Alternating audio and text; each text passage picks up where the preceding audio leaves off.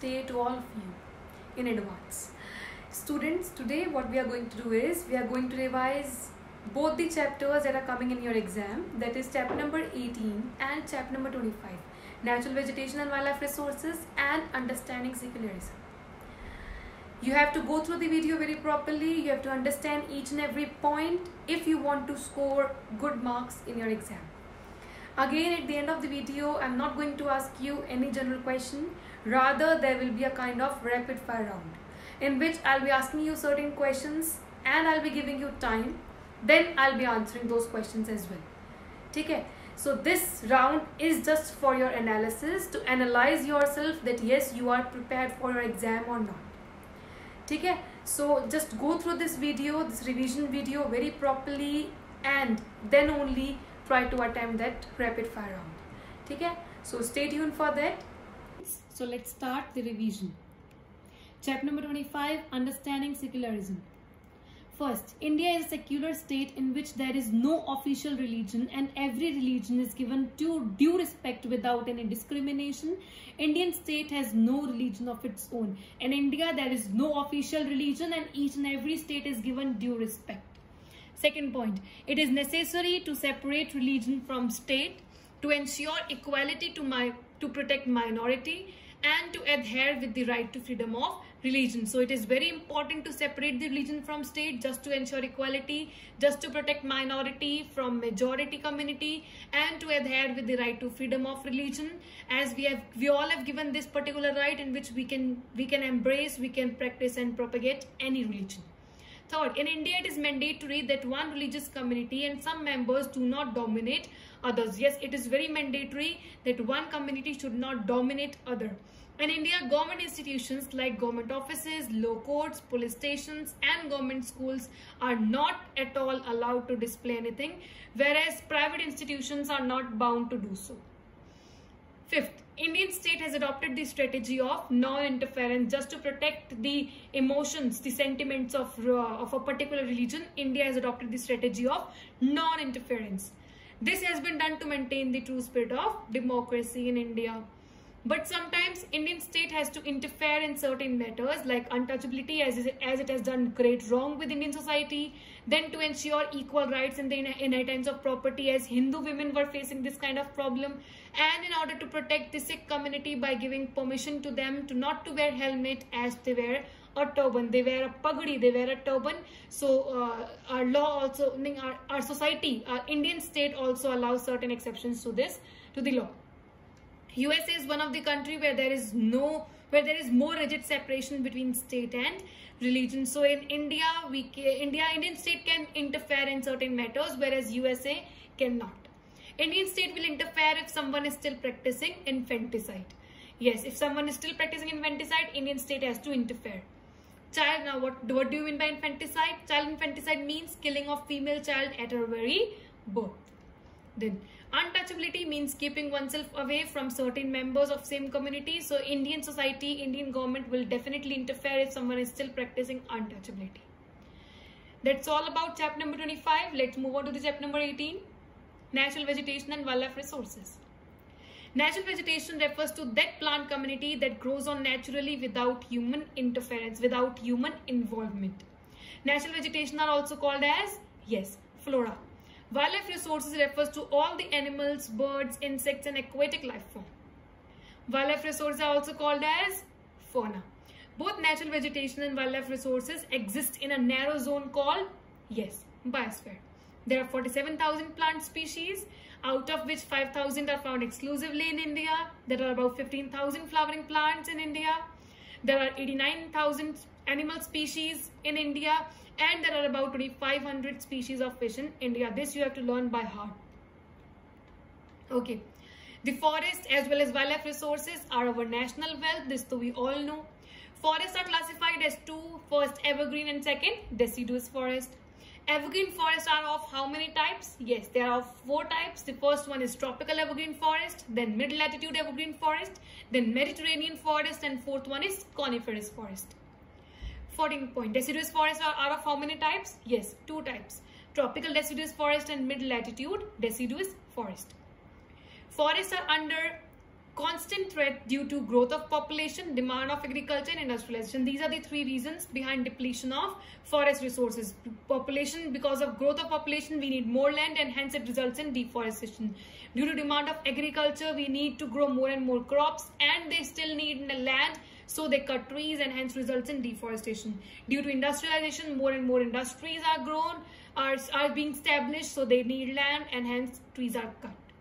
We should conserve forests by indulging in afforestation, planting more trees, keeping a check on urban growth, and check on grazing. Wildlife is very useful for us, and there is a need to conserve it. They are very useful as we get meat, honey, milk, and their skin from them, as well as their tones, their notes are very useful for the poets and painters. They are a good foreign exchange earners as well. So we need to conserve it. Government has taken various steps to conserve the endangered species of wildlife.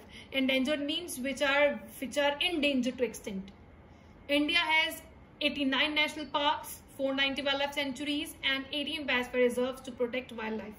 Again, Indian government has also appointed certain forest officers just to invigilate the forest, that still if anybody is still practicing such kind of evil practice of killing animals, he or she will be imprisoned for that.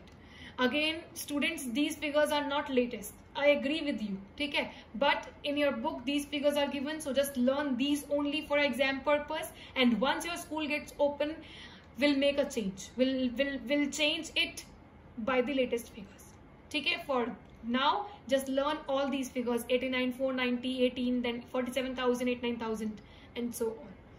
Yes, students, I hope you understood whatever I've taught you today in the revision video. Now get ready for the rapid fire round. Students, I'm having 30 questions right here. I'll be asking you one by one, and I'll be giving you some time for that, and I'll be answering the questions as well. Okay? You have to judge yourself that yes, you know each and every question and you are prepared for your SS exam. Okay? So let's get started. Question number first. Firstly, I'll be asking you from chapter number 25, then we'll be moving on to chapter number 18. Okay? Why India is called a secular state? Why India is considered as a secular state? Yes, India is called a secular state because there is no official religion in India. We respect each and every religion. We give due respect to each and every religion, and there is no one or no official religion of its own. Therefore, we can say India is a secular state. Each and every religion is given due respect, and there is no foundation on us to follow a particular religion. No one is putting any foundation on us that we have to follow this religion only, because there is no official religion of its own. Question number 2. Why is it necessary to separate religion from state? Why we have to separate religion from state? Yes, we have to separate religion from state to ensure equality. Then, in order to ensure that one minority community is not dominated by another majority community. Or third, in order to adhere with the right that has been given to you, that is right to freedom of religion. So these are the 3 main reasons that why state keeps itself away from religion. Okay? Question number 3. Who were not allowed to display anything that promote any religion? Were not allowed to display anything that promotes any religion? Not allowed. Yes, all the government institutions like government school, government offices, law courts, police stations, they are not at all allowed to display anything that promotes any religion. Okay, then who are well allowed? If the government institutions are not allowed, who all were allowed? क्या फिर किन को हमने permission, किन के ऊपर हमने ऐसा रिस्ट्रिक्शन इम्पोज नहीं कर रखा है कि आप कुछ भी ऐसा डिस्प्ले करें दैट प्रमोट्स एनी रिलीजन? हाँ जी, बचे क्या? प्राइवेट इंस्टीट्यूशंस या फिर प्राइवेट स्कूल्स, तो इनके ऊपर कोई बाउंडेशन नहीं है कि आपको भी कुछ ऐसा ही डिस्प्ले करना है दैट प्रमोट्स एनी रिलीजन, आपको ऐसा डिस्प्ले नहीं करना है that promotes any religion. Question number 5. One community does not dash other community. I repeat, one community does not dash other community. Yes, one community does not interfere another community. Okay. Question number 6. India has adopted a strategy of. India has adopted one strategy. Can you tell me that strategy?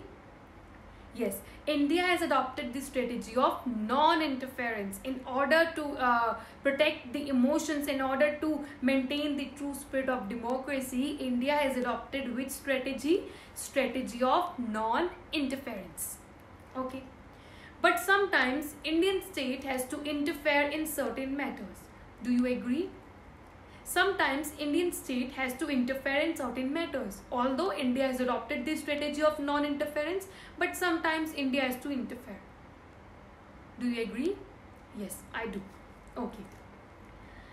Can you tell me the matters in which Indian state interferes? Yes, we agree that Indian state has to interfere. Now, can you tell me the matters in which Indian state is bound to interfere? Yes. Untouchability, it has done a great wrong with our community, with our society, with Indian society. Then infanticide, then in order to protect, in order to give right to inheritance to all the Hindu women, as well as there are certain exceptions to the law in which Sikh community are not allowed to wear helmet as they used to wear turban. Okay? Okay.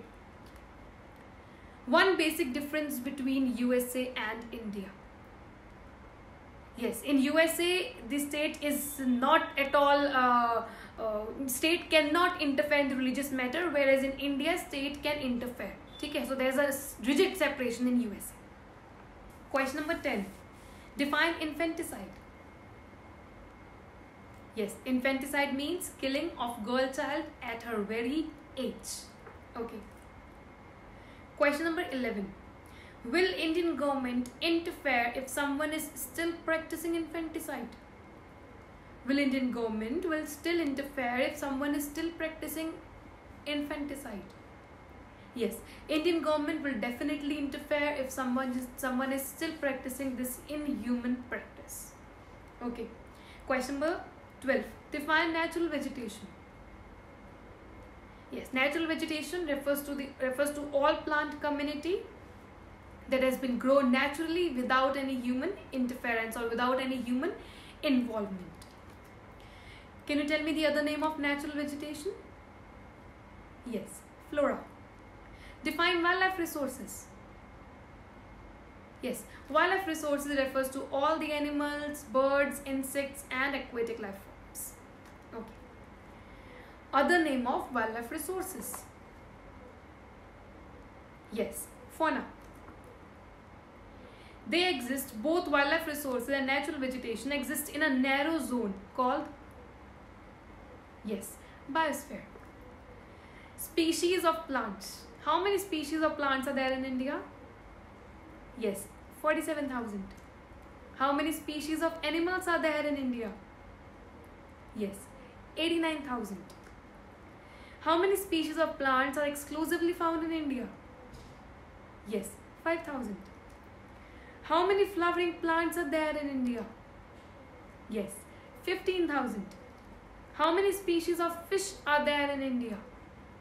Yes, 2,500. Forests are classified into how many types? Yes, 2. Can you name them? Yes, evergreen forest and deciduous forest. Name the types of evergreen forest. How many types are there? Yes, there are 4 types. Can you name them? Yes. First one is tropical evergreen forest. Second, mid-latitude evergreen forest, third, Mediterranean forest, and fourth, coniferous forest. Good. Name the types of deciduous forest. There are two types of deciduous forest. Can you name them? Yes. Tropical deciduous forest and mid-latitude deciduous forest. Okay. Reasons behind depletion of forest. Why forest resources are being depleted? Tell me the reasons. There are three reasons. First one, growth in population. Second one, demand for agriculture. And third one, industrialization. Ways of conserving forest. How can we conserve forest? Yes, again there are three ways. First, afforestation. Second, check on urban growth. And third, check on grazing. Okay. How many national parks are there? Yes, 89. How many wildlife sanctuaries are there in India? Yes, 490. How many biosphere reserves are there in India? Yes, 18. In order to invigilate the forest, who were appointed by the government? Just to check that whether that still no one whether there are some individuals who are still practicing hunting or not, hunting of animals. Who were appointed by government? Yes, there are certain forest officers who have been appointed by the government just to ensure that still no one is killing these animals. Okay, so that's it for rapid fire round. All the 30 questions are covered. I hope you understood everything, and I really hope that you have answered each and every question, right? If you have any doubts or queries, feel free to ask me, and best of luck for your exam, students. I know that you'll score full marks in SS. So thank you and bye bye.